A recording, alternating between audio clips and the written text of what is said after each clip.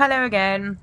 So I've just completed Unit 10 of my online TEFL course, and this one was about video sessions. So it was the same teacher teaching the same session to two groups basically, and it was looking at his teaching styles and the differences and his techniques and things that he tried, activities and things like that. The first one was really kind of difficult for them to understand because he was very he just assumed that they knew what he was talking about. He kept saying that it was really easy.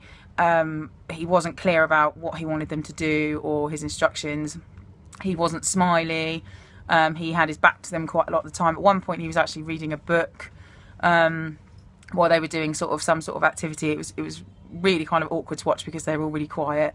In the second one, he was much more kind of upbeat and smiley when he first introduced himself to them. So he did things like take a bit of time to learn their names and got them engaged. So you could really sort of see how lesson plans and structures kind of work in that sense, because everyone was relaxed and no one was intimidated and people were sort of ready to learn and wanted to sort of engage with them. So the second one was much nicer.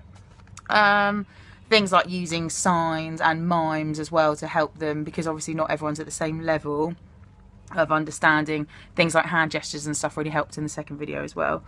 So it was a really good unit. It was easy to work through. The videos were quite long. I couldn't hear them very well on my iPad, but I think maybe that was just the media that I was using. So I just suggest to make sure you can hear it really well, because I missed a couple of things, so I had to go back a few times.